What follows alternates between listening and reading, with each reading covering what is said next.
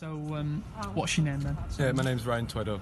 And you first year student? Second year. Second year student. And how did you know Libby? She was one of the first few people I met at uni, so we went from one of the lectures, it wasn't on, and we were both like idiots, we missed it, and then we went to the library together, and that was the first time I met her.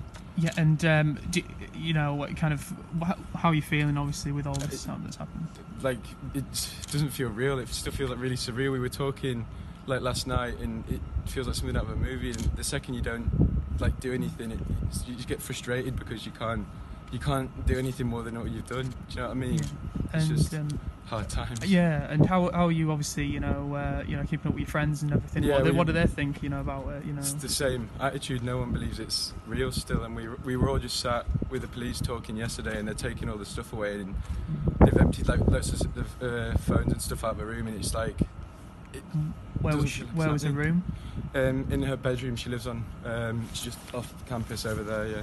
Yeah. Okay. And she was obviously so close to home. Obviously, we don't know much of obviously what the police have told us and yourselves, and we only know that. But you know, obviously she was like a 10-minute ride. It's like maybe 5-10 minutes taxi ride away. It wasn't that far at all. They say she was like on a bench or anything. Do you know anything more? No, I don't know much about that. All I know is that she got dropped off by the taxi, and then nobody knows much from there. What was Libby like as a person? She was lovely. She was always loving. Like the night we had we had the drinks at my friend's house. She was a bit drunk, and she was just hugging us all, saying that it's nice we're all back as a group together. But she's a lovely person, and it's so out of character for something like this to happen. Yeah. What was the personality like?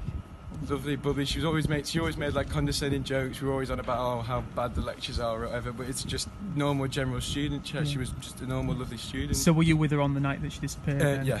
And you were on the night out with her, and you were planning to.